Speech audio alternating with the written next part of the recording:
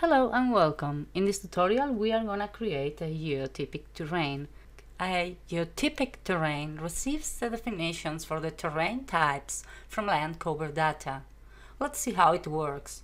Open a new project, go to the command panel, data, elevation data, and open that height file. It will prompt you to save the project, do so. Here is our height map. We can zoom to it using that. And now switch to the land cover maps and open World Land Cover TIFF.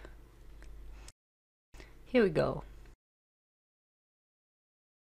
Each land cover type is defined using one index, which is displayed by one row in the features table. You may change the color which represents a certain land type on the 2D map by clicking on the corresponding color field in the table.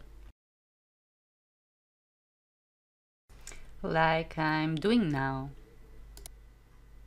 In the height ramp and slope ramp tab, we see that they are using the land cover for both ramps.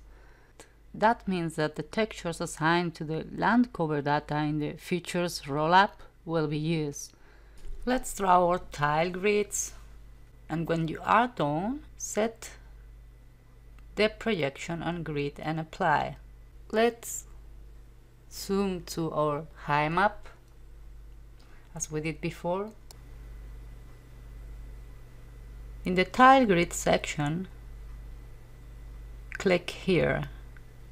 The Geotypic Object Placement tab will open. Hit on Generate Geotypic Objects and set the texture resolution to something higher. Let's build it.